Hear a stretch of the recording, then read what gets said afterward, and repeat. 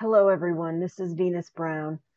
I know I usually come to you with other content, but this week is going to be a little bit different. Monday was a very, very horrible day, and my dog died. So I haven't felt up to doing most of the content and the stuff that I do during the week. So this week I'm just going to do this video, and maybe I'll do a little bit of video editing, but that's going to be it for the week. Right now I'll just give a short breakdown of how I'm going to structure it. And then when I post the video, I will put some timestamps in there so that you'll know how to skip around if you want to skip parts. I'll start with just a brief description of what I usually do, and then I'll explain how this will be different this week. And then I'm going to talk about what happened when Rustie passed away. And then I will talk about Rustie and a little bit about how it's been since he is not here with us anymore. Usually on Monday, Tuesday, I would be reading up on sources, planning my blog post, and writing a blog post. Then today, which is Wednesday, I would be planning and recording a video for my Digging Deeper post that would go along with my blog post.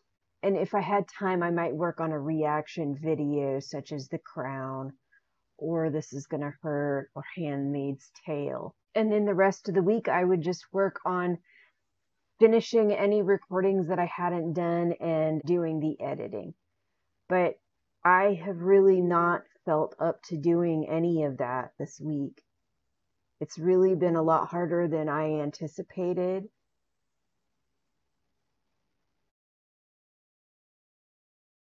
So this is like all I feel like I really should do because I've been having a hard time focusing and concentrating.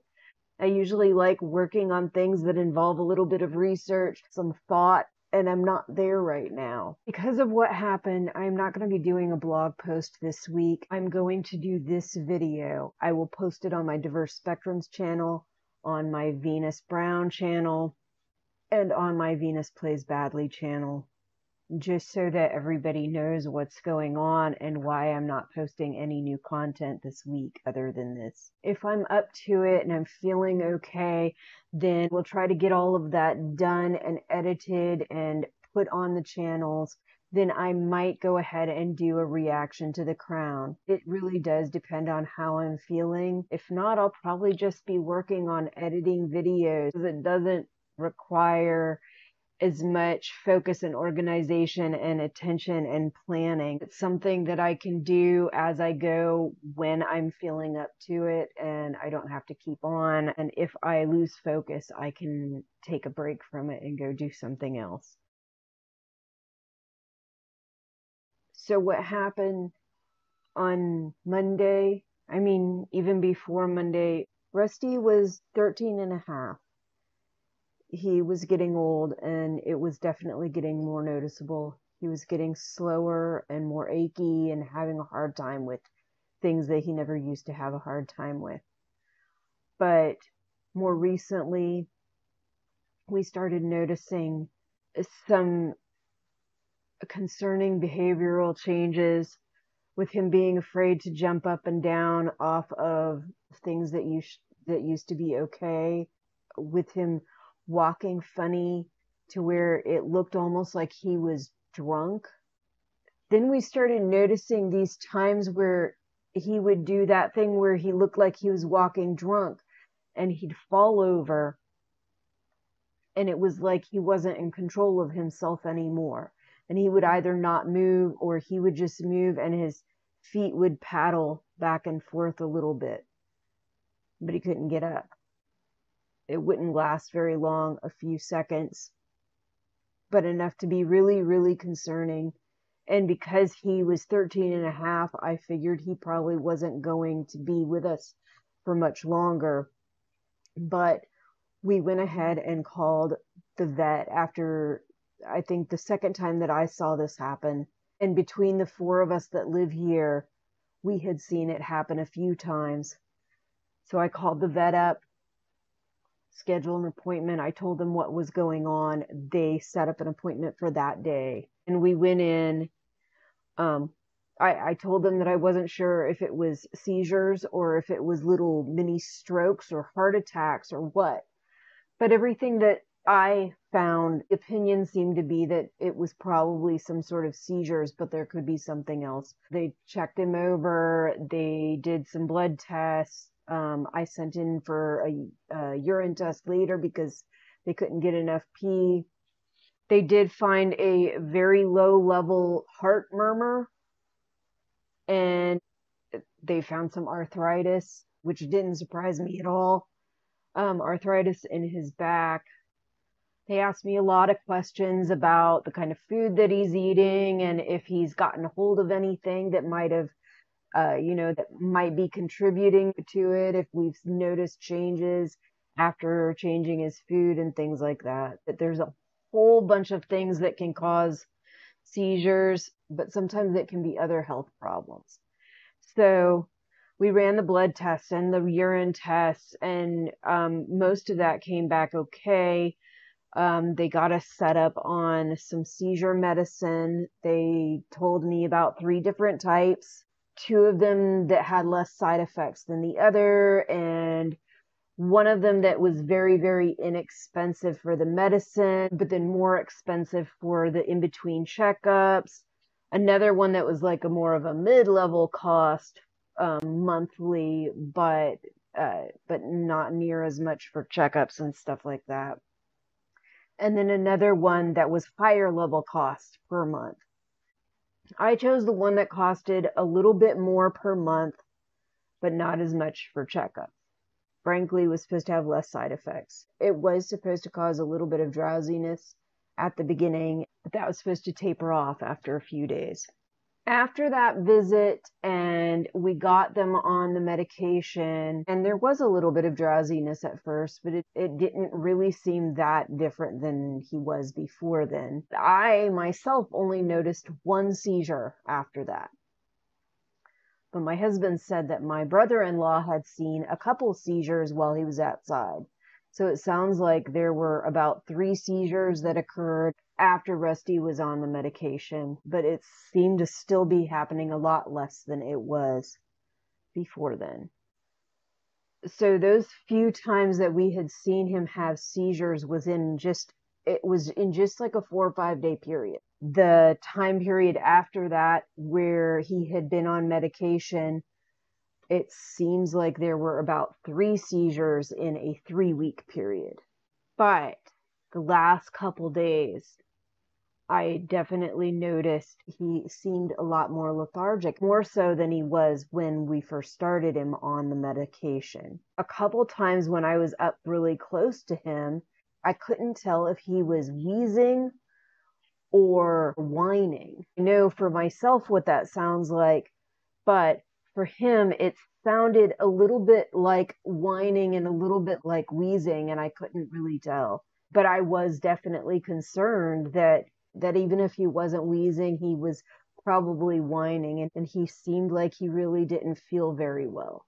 So the plan was to call the vet the next day, let them know what all has been going on, to see if maybe he's having some later reactions to the medicine that didn't show up at first, or if something else was going on. I know the day before I had shaved him and showered him, because he had his eye looked infected, like maybe he had gotten in a fight with something, or something else was causing his eye to be infected. After I finished shaving him and getting him washed, it was a little bit swollen, but it didn't have all the gunkiness on him. And the next day, his eye looked much better, and it didn't have any of that liquid or gunkiness or anything on it. But I thought maybe it's from that. Maybe he got in a fight with something. Maybe he got a hold of something in the yard that wasn't good for him. I didn't know. I didn't know if it was something like that, or if it was this ongoing issues that he was having because he's getting older, or if it was something from the medicine. I was cleaning up my room a little bit because I had spilled some food on the floor. I did get started a little bit later than I usually I would be up getting breakfast around 8. I was out there around 11 instead. But around 11:30, I think, I went to go and get the vacuum to vacuum up the floor, and I saw Rusty laying on the computer room floor, which is like right near the entry of our house. And he's been lying like this more often lately, I think just feeling more tired. That's where most of us have our computers set up, just not me. So I just call it the computer room. It's probably more like an entry room or sunroom or something like that. But anyway, he looked like he was panting and having more labored breathing. So as soon as I finished vacuuming, I was going to go ahead and call the vet, let them know what's going on, and see if they can't fit me in for an appointment to have Rusty come in and get looked at, or if they think that this is like normal stuff. But as I was vacuuming, like I had barely started vacuuming, and my brother-in-law comes in and he's trying to talk to me, but I couldn't hear him. I had my hearing aid in, which I think was just amplifying the vacuum, so I couldn't hear what he was saying. So I turned the vacuum off, and he tells me that the dog's not moving. Like immediately my heart kind of drops, and I'm like, oh crap, because then I'm immediately thinking either he's dying or he's had another one of these seizures and it's really bad, or a stroke or something. I didn't know. And I go in there and it's worse than the seizures. He's not moving at all, and his head is sideways, his tongue is sticking out. He's got foam coming out of his mouth. It seems like he's breathing and his heart's going a little teeny bit, but it's like barely, I can barely feel it. I didn't know what to do. I wasn't sure if he was dying, but I thought he probably was, but I wasn't sure. I've seen an animal after they're dead. I've seen an animal right before they've died, but I don't think I've actually seen one die right there in front of me. And the same with people. I picked him up to try to see, can I feel his heartbeat? Can I feel his breathing? And like I said, I could barely feel a heartbeat. It was really like barely there and barely any breathing, and foam is coming out of his mouth, but he starts twitching. So I know that sometimes after a person or an animal has died, that sometimes there's twitching, so I knew it might be him dead already or dying, but I wasn't sure. So my youngest kid was there. I think we both knew that Rusty might not live much longer, but I asked my youngest kid to get my cell phone and to call the vet, but then they're so distraught that they're just crying. So I go ahead and I put the phone on speakerphone and I let them know what's going on. And the dog is still twitching every now and then, but he's expelled all this liquid. And the person on the phone tells me, well, they're going to have to go to an emergency vet because they don't have emergency services. And we don't know if he is alive or dead or dying or whatever. So he's going to need to be checked. But I'm like, I don't know where any emergency services are. So I wait for him to give me the information. I write down the address and the phone number. I have my kid call up this place, and we go through the same process over again. They tell me that I should probably get a hold of the dog's regular vet and just see if they can just check to see if there's still a heartbeat, if he's still alive. I've already grabbed my stuff and hung up the phone, go out to the car, and I drive. And as I'm driving, I call up the other vet. I guess because it was too close to lunchtime, she couldn't find the doctors, and most of the doctors are probably on lunch right now. So she didn't know if I would even be able to be seen. So I decided to just go straight to the emergency hospital, which is going to take 20 minutes. Like, there's no real alternative. Probably about 5 minutes into the ride, it seemed like Rusty wasn't twitching anymore. He wasn't moving it at all anymore. It felt like that might just be too traumatic to keep having my kid holding Rusty like that. Every time I asked my kid anything, it was, I don't know. And I know, like, how does anybody know what to do in that situation? Or you don't necessarily even know how you feel in that situation. And so anything that I was asking, it wasn't really doing any good. So I finally just told them to hand me Rusty. And I held them the rest of the trip, but couldn't feel any more heartbeat. I couldn't feel any more breath. And I couldn't feel any more twitching or anything, so I figured that it was too late. But we decided to go to the vet anyway, just to verify. I went ahead and called the emergency vet and I let them know that I was coming and let them know that I think that Rusty had passed, but that we just wanted to come and verify. The whole time, I'm also trying to get a hold of my husband and let him know what's going on. And the Google thing on the car wasn't working right, so it wouldn't come up. So I had to go through this other method to try to make a phone call. It was really annoying. But I finally got a hold of my husband, or at least left him a message because they don't have the phone in there in the office with them. They have to leave it. He did eventually call back. We got to the vet. They took him to the back. It wasn't too terribly much longer that she came back and said that he had passed. And they asked if I wanted them to take care of it or if I was going to bring him back home. And I asked my youngest kid, Talon, what they wanted to do, and they wanted to bring him back home. So they put him in a little, I think it was like a red pillowcase or something like that, and put that in a cardboard box that is shaped like a coffin, and they put a little heart up where his head was so that we knew what side his head was on. And they didn't charge us anything for any of this. And my husband called me back while I was on my way home and let me know that he was on his way home. That was Monday. We tried to get a hold of my oldest kid to let them know. I guess my husband had left him text, and I kept trying to text him, but he wasn't really responding to me. And I didn't know exactly how much my husband had said in his text, so I didn't know for sure if he knew everything. But then eventually he did send me a text that he had gotten Craig's text. I just didn't know exactly how much Craig had told him. So now I guess I'll tell you all a little more about Rusty. Rusty was, like I said, 13 and a half years old. We got Rusty when he was 1.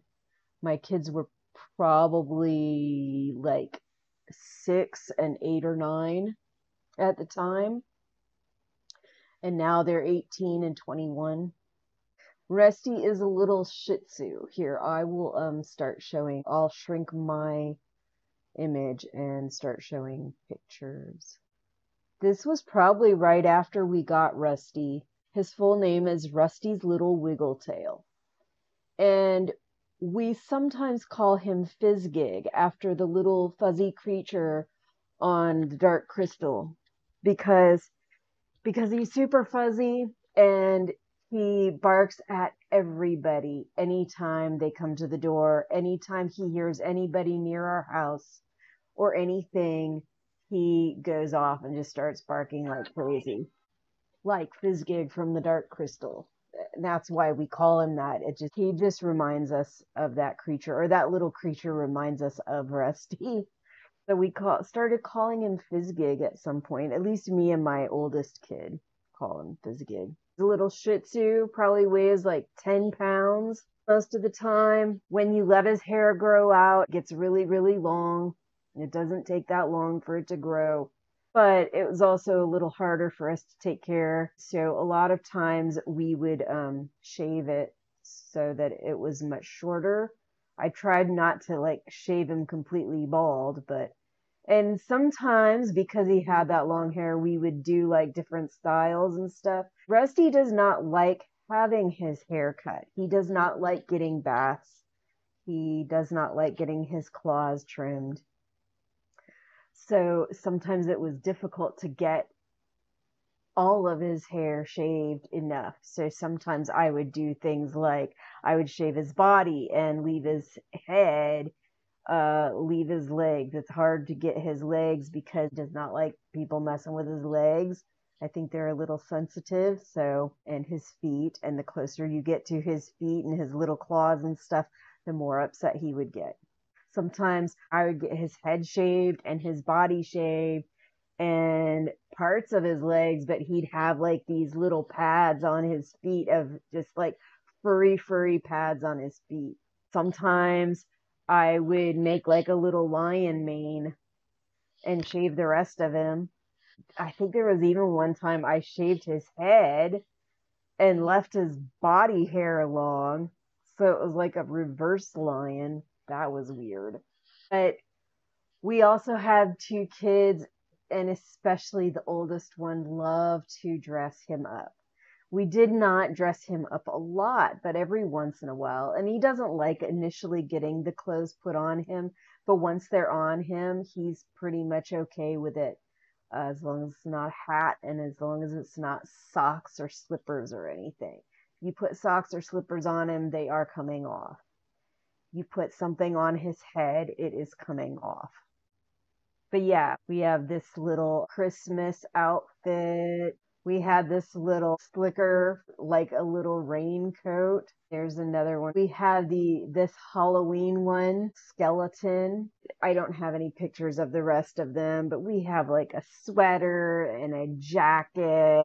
We have like a sage green one that has a picture of a tree and it says something about the tree being his potty or something like that. We have a Superman outfit. I also had a little Pride outfit, which I never got around to putting on him. It had like little rainbow striped leg warmers and a matching Pride shirt. Every once in a while, we would dress him up in some little clothing. And like I said, he didn't like it being put on him initially, but then once it was on him, it was okay. He has this little taco thing, so this is a costume of a taco. Rusty was very important to us, like all pets are to their owners, and he was with us for 12 years, 12 years of my kids' lives. So they really kind of grew up with him. So losing him is really, really hard for them. And it's been much harder for me than I thought it would be, but even more so for them. My oldest kid, Ben, did finally get in touch with us. He didn't call, but he texted and let us know that he's been very upset and crying. And he's supposed to call me shortly, hopefully in the next hour or so. I told him that if I don't get a call from him in the next hour, I'm going to be calling him. So we'll see how that goes, but hopefully. But he did say he'd just been crying off and on the whole day. Rusty loved to beg for our food. The preferable thing would be for them, if you want to give him some people food, go and take it to his dish and give it to him. But we've had 5 people living in the house at a time for quite a while, and trying to get everybody on the same page was not really happening. So some people were feeding him whenever, some people were feeding him whatever. So he would stand in the kitchen with his little puppy dog eyes looking at you like, no, he wouldn't say anything. He would stand there very quietly, not make a noise and not move. And usually one of us would eventually drop him a little bite of this or a little bite of that. Well, we were making food that somebody might drop something. And then I am a particularly messy eater. So he knew that if I'm eating, I am likely to eventually drop something. Or he would go and wait over by Craig because Craig was more likely to intentionally feed him. Whenever we would go out, Rusty didn't like us being gone. Rusty, I think, was definitely one of those dogs who probably had some anxiety anytime we would leave. Zach, my brother-in-law, would be here with him while I would go to work or I would take the kids to school or whatever. And while Craig was at work, and he would tell us he'd just stay there at the door waiting until we come home, and then as soon as we come home, He is spinning and barking. He's so excited. And even if Zach wasn't home, this was our greeting every time we got home. We had to unlock the door. The whole time we're trying to get the keys in the door to get it unlocked, he is barking up a storm waiting for us to come in. And then as soon as we open the door, he's spinning around doing little circles, just excited as heck. Rusty liked to go outside every time anyone went outside. My brother-in-law Zach goes outside a lot to smoke, and every single time Zach would go out, he'd go out. But he also wouldn't usually stay out very long. He'd go out and do his little thing, and then he'd turn around and go back in. But then if somebody else goes out afterwards, then he's going back out with them. So it was like every time anyone went outside, he's following back out with them. But then he'd turn around afterwards and want to come right back in. So this was a frequent thing, in and out with him, in and out, always wants to go outside if somebody's outside. Sometimes he would tell us when he had to go to the bathroom, sometimes he wouldn't. There were times that he would look straight at me and lift up a leg and start peeing.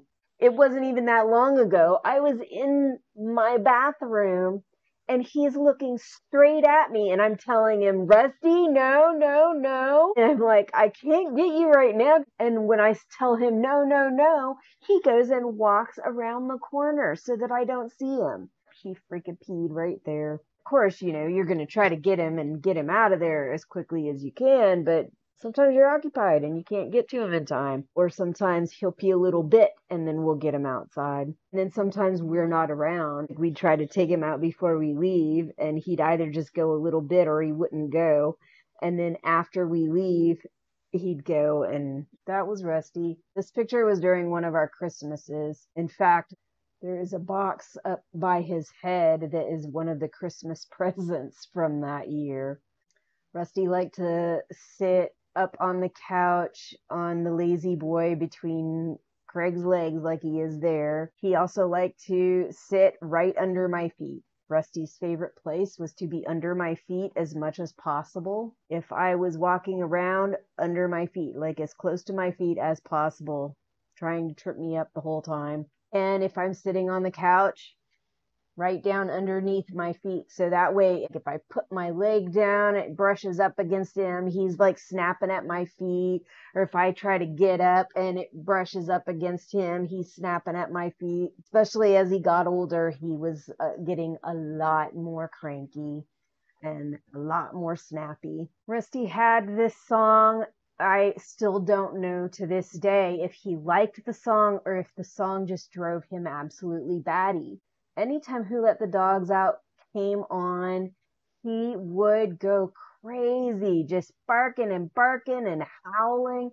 So, like I said, I don't know if he really, really liked it or was excited by it or if it drove him absolutely crazy. We always got this incredible reaction whenever that song was playing. And it had to be that song. It couldn't be like some other version of that song. It couldn't be somebody else singing the song. It couldn't be some other dogs barking and going crazy. It was like that song, the way that song was, it would just like make him go off every time. It was hilarious. This is from one of my shorts that I did actually for Rusty. I was doing shorts of him for a little while.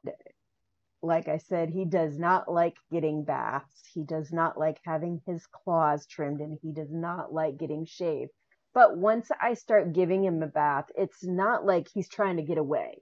If I'm shaving him, he'll try to get away, will snap at me and stuff like that. But when I'm bathing him, no, it's more like he's totally stressed out. He shakes, and if you try to back away, he might try to get out. But for the most part, he's okay. He just doesn't like it. You can tell that he does not like those baths. But every once in a while, he's got to get a bath because sometimes it's stinky. Sometimes he gets grass seeds all over him. And of course, he's a dog. He does need to be cleaned up every now and then. This was actually from the day before he died. This was actually right after I had shaved him and showered him. My youngest kid, Talon, I had them help me so that they could see, what you have to do to get the dog bathed so they could be a part of that. And like I said, Rusty did not like baths. So usually this was a regular thing. After we would give him a bath, we would dry him off with a towel and then let him go, and then he would go and run under Craig's chair, which this is where he is. He's under Craig's chair, shaking, not wanting to come out, but that was his everyday thing. So I didn't think a lot of it. When I took this picture, he was like this because this is how he usually is after he gets bathed. It's weird because Rusty really loved me. Rusty wanted my attention. Rusty's always under my feet, but Rusty also knows that I'm the one that showers him and he doesn't like showers. I'm the one that shaves him and he doesn't like being shaved. I'm the one that clips his claws when his claws get clipped, which isn't very often. It was like he's upset with me and angry with me, so he's going to go run away from me and run under Craig's chair. Most of the time, he's like right under my feet. I did notice, though, that when I was shaving him this time, he really wasn't fighting with me nearly as much as he usually does. This was the same day after him getting a shower and him drying off and everything. Since then, it's like there's these waves of grief. Sometimes I feel like I'm fine, or not fine, but like okay, considering the situation. Then all of a sudden, like just some random thing will get me really sad and emotional. I'll see his dog dish, or I'll walk in the room expecting to see him, or like when I woke up this morning, it's 8 o'clock. It's time for me to go out there to give him his medicine, but nope, he's not there anymore, so there's nobody to give medicine to. Walk in the door, and you're expecting to hear that barking and seeing that fuzzy little Rusty spinning around all excited. It's not there anymore. And so you just have these waves of emotion. And then like Tuesday, the day after he died, that was Independence Day. And we were gonna go out, but I don't know, around 3:30 or 4, it started really storming. And so we had to turn off the TV and computers and stuff. So I suggested we play Cards Against Humanity. I figured it's something that maybe could cheer us up a little bit. And maybe it did, but it, I just really wasn't feeling it. So by the time around 5 o'clock rolled around, which was when I was originally planning for us to leave to go get some food, and then after we ate, we were going to go over to one of the parks in Cocoa to watch the Brevard Symphony Orchestra and then watch fireworks. But by the time 5 o'clock rolled around, I really wasn't feeling it. I was just not up to it. I didn't really feel like going anywhere. I was like, well, should I start making dinner? And Craig's like, well, I thought we were going to go out. I'm like, yeah, but I don't think I really want to do the fireworks thing. Just did a movie, and I'm like, well, I guess we could do a movie, maybe because he was talking about Indiana Jones, and I was like, maybe, that might feel a little bit better than this. So I suggested we wait till the 7 o'clock showing, and we get dinner before then. But at the time, I was thinking we just do something quick, pick something up, and then go to the movies. And around 6 o'clock, I said, well, maybe we should probably get going, get some food. And he's like, well, if we leave now, we're not going to have time to do the movie. And I'm like, it's 6. I'm like, he's like, oh, but I wanted to do Smoky Bones. So I was like, well, we could do it after. When all was said and done, we decided instead of doing the movies, we would just go to Smoky Bones and then come home. Even that, like the whole time, it's like there's just this like emptiness. There's this freaking hole. I have been doing a lot of like housework that I usually hate doing. I do not like housework. I usually will do what really needs to be done when it really needs to be done. But but I do not have a spick and span house because I don't care for that stuff. You know, we try to make sure that somebody is filling the dishwasher every now and then, that somebody is emptying the dishwasher, that the floor gets swept and mopped every once in a blue moon, that the floor gets vacuumed every once in a blue moon, but it's not something that I usually spend much time on. It's not something that any of us spend much time on because we don't really like doing that stuff. Since Rusty passed away, I have I have been vacuuming, I've been folding clothes and putting them away, I've been sweeping the floor and doing all this other stuff and working out in the yard, and because it's like stuff that I can do without having to really think about it. I'm so off. My mind is like nowhere. And so I'll do something and then I'll just kind of like, I'm in this daze. Half an hour later, and I still haven't gotten a freaking pot of coffee started. Not even that I'm getting distracted by everything. It's that I am losing focus on what I'm doing as I'm doing it and not even paying attention to something else necessarily. That's a lot of what's been happening. I spilled some food and thought to like whistle for Rusty and then realized he's not there. Monday, said a few words for Rusty, buried my youngest Talon. After graduation, I had gotten a bouquet of white carnations, I think it was. They'd actually been taking care of it this whole time. They have like 3 flowers that were left alive. But that day I had just seen them clearing out what was left of the dead flowers and trimming up the 3 that were left and tending to the water. Like there was something that they really took care of. Craig noticed that Talon had taken the 3 flowers that were left and put them on Rusty's grave. Maybe it would be a good idea to get real flowers and let them plant those on the grave, something that will stay there, like in memory of Rusty. And I thought that was a great idea, and I thought that will give Talon something to occupy them a little bit and to keep tending and taking care of, and that will, be a more, maybe a pleasant reminder, something that they can go back to. And so I talked to Talon and they liked that. So I had them pick out some flowers that they thought they might like. And we actually, we went to Home Depot and Lowe's.